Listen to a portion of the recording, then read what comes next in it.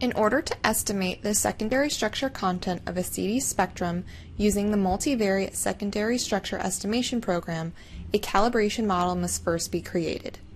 The calibration model will be used to predict the secondary structure content of a measured CD spectrum.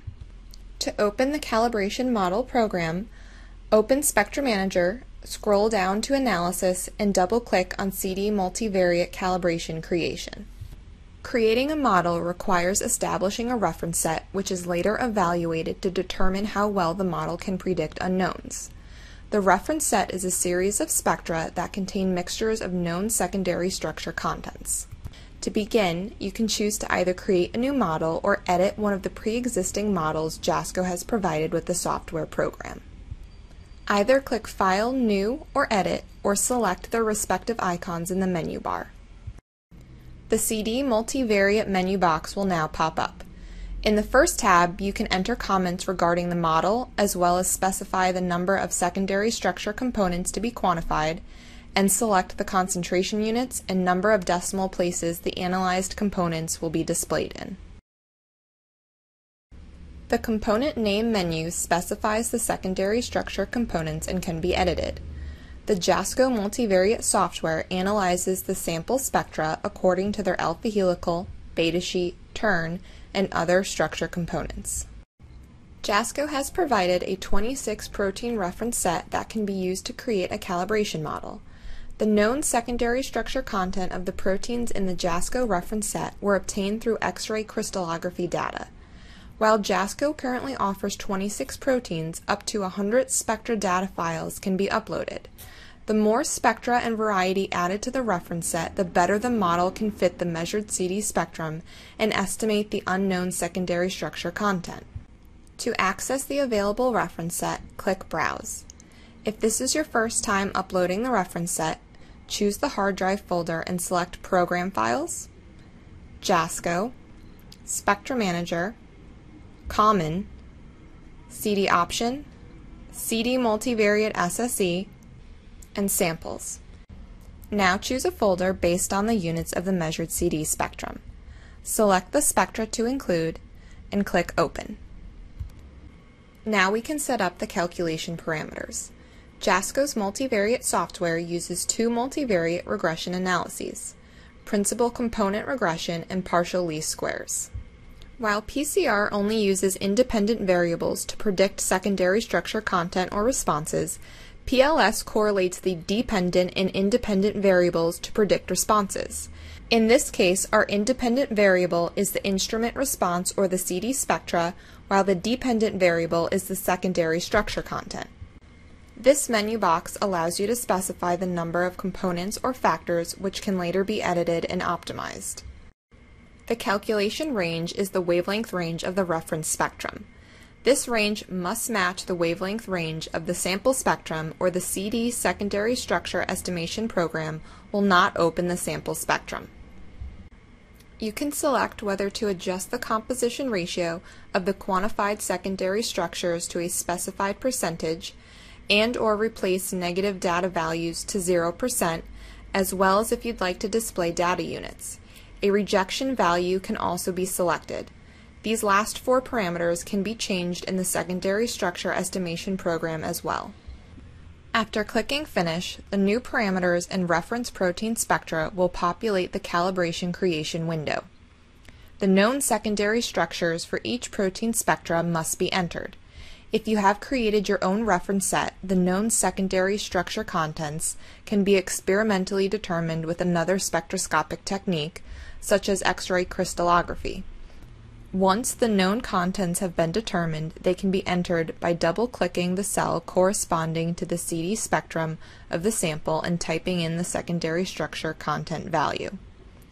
If you use the preloaded reference set, the known secondary structure content values have already been specified.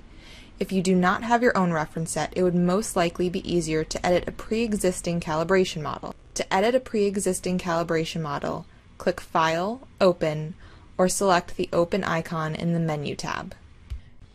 If this is your first time using the Calibration Model program, the Calibration Model folder will not be the selected folder. To access the 4 preloaded JASCO calibration models, go to your computer's desktop, select Program Files, JASCO, Spectra Manager, Common, CD Option, CD Multivariate SSE, and Calibration Model. You can now choose which model to work with. The 4 preloaded options differ based on the CD units the reference spectra are displayed in. Regardless of the reference spectra units, you will still be prompted to convert your data into units of molar ellipticity per residue if you have not already done so. After choosing a calibration model, you must now calculate your model based on the specified parameters. In the menu bar, select Model, Calculate, or choose the Calculate icon. To save your new calibration model, select File, Save As. Before we can estimate the secondary structure content of a spectrum, the principal components and partial least squares factors must be optimized. The optimization process evaluates the known versus estimated secondary structure concentrations. First, the scores and loadings matrices are obtained to determine how many components and factors should be retained. Principal components and PLS factors describe the direction where there is the most variance in the data, while the scores and loadings characterize that variance. For example, the first principal component describes the most variance in the data. The second principal component lies orthogonal to the first principal component. All vectors orthogonal to the first 2 components are then found for each reference spectrum. This new data is then transformed onto a new coordinate system where the value of each spectrum are called scores. To view the score vector, go to Model, and either choose PCR or PLS, and then Score Vector. The Score Vector window provides the plot of the scores for each spectrum for each principal component specified earlier. The table below gives the numerical scores corresponding to the graph. The score describes how much weight each component contributes to each spectrum, and the score vector graph makes this easier to visualize. The loading vector can be visualized by selecting Model, PCR, Principal Component, or PLS, Weight Loading Vector.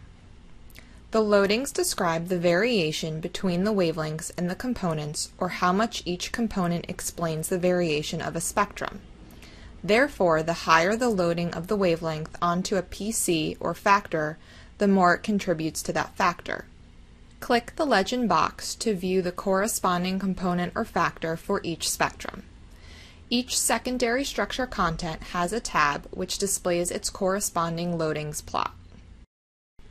Now we have to evaluate how closely our model predicts secondary structure values by comparing observed and predicted values.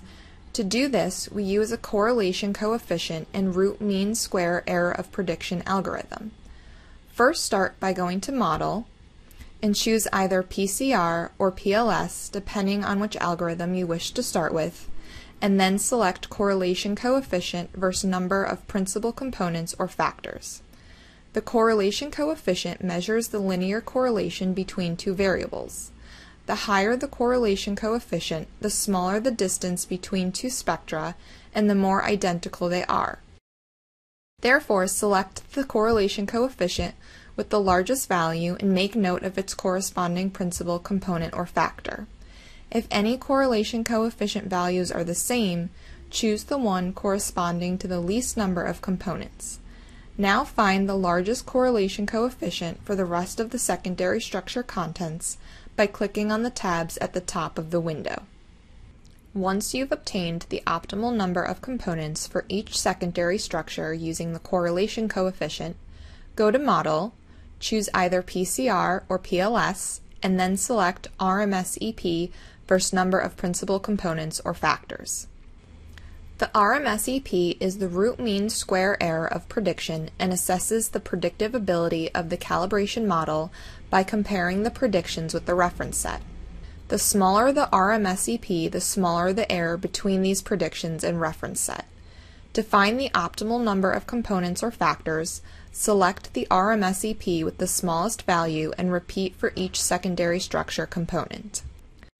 During the optimization process, if you notice that the number of principal components or partial least squares factors are not the same for all secondary structures, choose the number that you acquire for a majority of the components.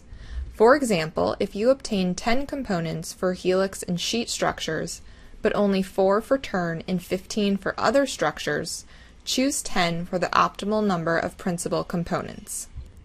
Because known secondary structures are determined from X-ray crystallography data, the current reference datasets do not yet fully cover the fold space compared with X-ray structures. Therefore, secondary structure components with lower spectral amplitudes and more spectral variety are harder to predict. This is also why alpha helical samples with their large spectral amplitudes and limited spectral diversity typically have more reliable fits.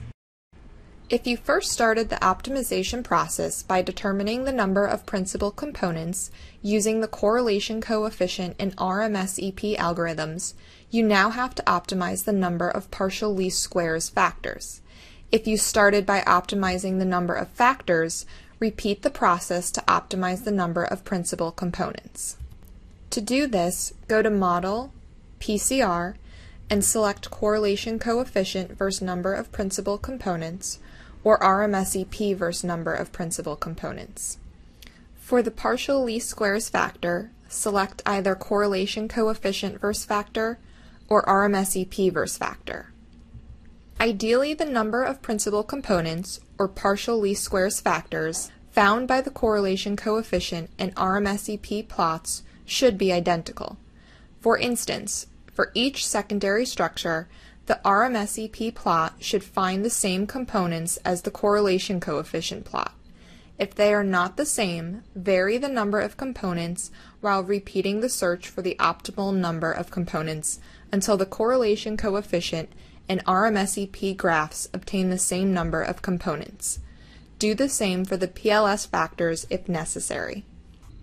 After finding the optimal number of principal components and partial least squares factors, the model parameters have to be changed to reflect these values. Click Settings in the Menu tab and then Parameters. Click Next until you reach the Calculation Parameters menu box. Enter the new component and factor values. Now recalculate the calibration model prior to saving. Now the calibration model can be validated. Go to Model, PCR, leave one out cross-validation to validate the PCR model, or PLS, leave one out cross-validation. JASCO uses a cross-validation procedure that involves predicting a portion of the dataset using information from the remainder of the samples. One spectrum can be removed at a time, and the model can be determined using the remaining sample spectra. The model then goes on to predict the concentrations of the spectrum left out of the model.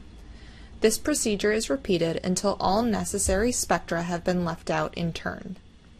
Since each data point in the validation plot corresponds to a reference spectrum, ideally each data point should lie along the calibration curve. If any points diverge dramatically, either change the number of factors and select the Apply button to recalculate, or omit that specific data point by selecting the point and then deselecting the checkbox corresponding to that sample.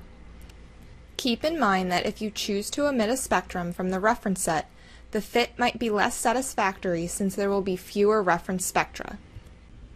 On the top left of the validation plot, the correlation coefficient and RMSEP values are listed, which can also be used to evaluate the model. The validation must be done for each secondary structure, which can be selected by the tabs on the top. Repeat the validation procedure for the PCR model by selecting Model, PCR, leave one out cross-validation. Once you have finished validating your calibration models, remember to save them by going to File, Save As. You are now ready to analyze the secondary structure content of your CD spectrum.